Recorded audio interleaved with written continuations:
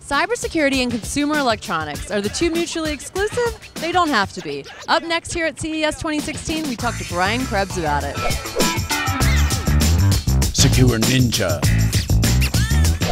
If you follow cybersecurity, then you already know who Brian Krebs is from his blog, Krebs On Security.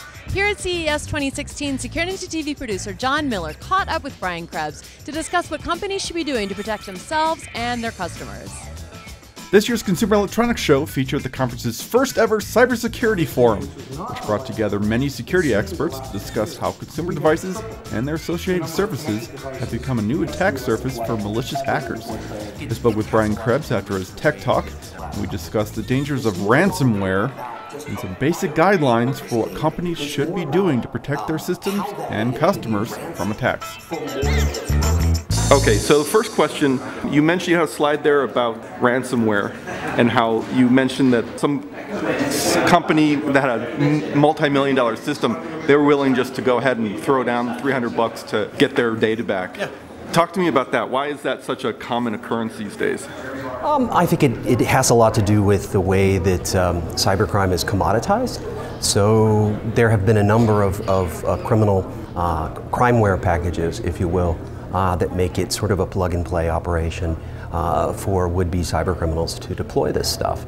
And so a lot of it gets deployed, as I said, via opportunistic attacks. So, you know, it used to be when the fraudsters would get on your network or on a computer, they would harvest the passwords and they would put a bot on there and maybe turn it into a spam bot and stuff like that.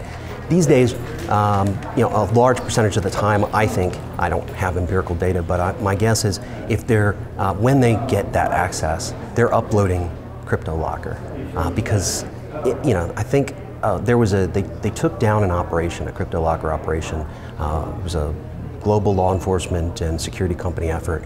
And they got to look at how many of these organizations actually paid the ransom or how many individuals. And it was a pretty small percentage. I think it was like 3 or 4%. But think about that. 3 or 4% response rate? That's pretty good, especially if you're asking for $300 or $1,000 per victim, and you're victimizing tens of thousands of organizations. So part of the reason that I think we're seeing an increase in ransomware attacks is because it's easy, and it's a sort of a cookie cutter way for these guys to make money. And it seems like it's very easy to get that malware onto the systems. It is, yeah. Like I was saying, so most of these are opportunistic attacks. So ransomware very often gets on the system. Just, you know, didn't have to be somebody downloaded something off the internet. They're browsing the web, and they browse to a site that's hacked, or it's running. It's got ads on it that are being pulled from some ad network, and the guys just, the cyber criminals just upload their own ads, poisoned ads, to these networks.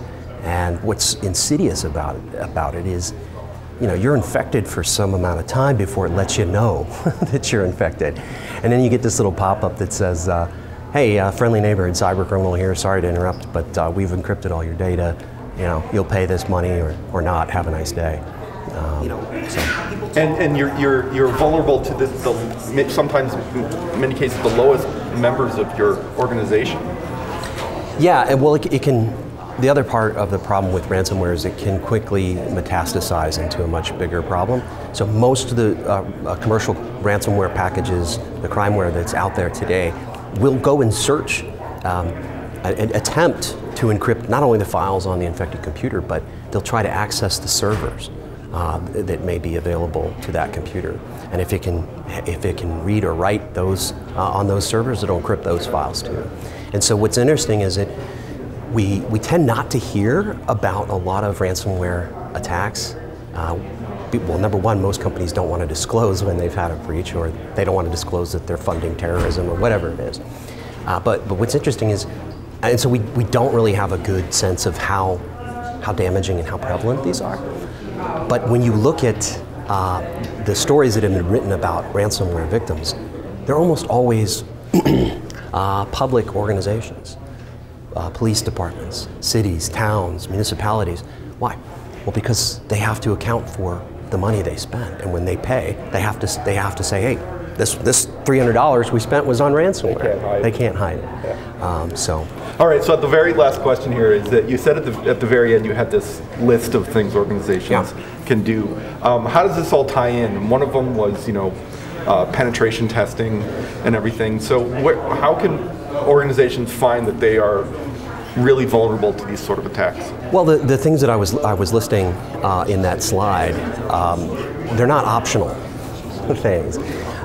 If you're not doing them, if you're not taking stock of where your crown jewels are, what kind of protections you have, who should have access to that, how you would know if somebody who wasn't supposed to get access did, the penetration testing, developing a strong and vibrant incident response plan, preparing for denial of service attacks.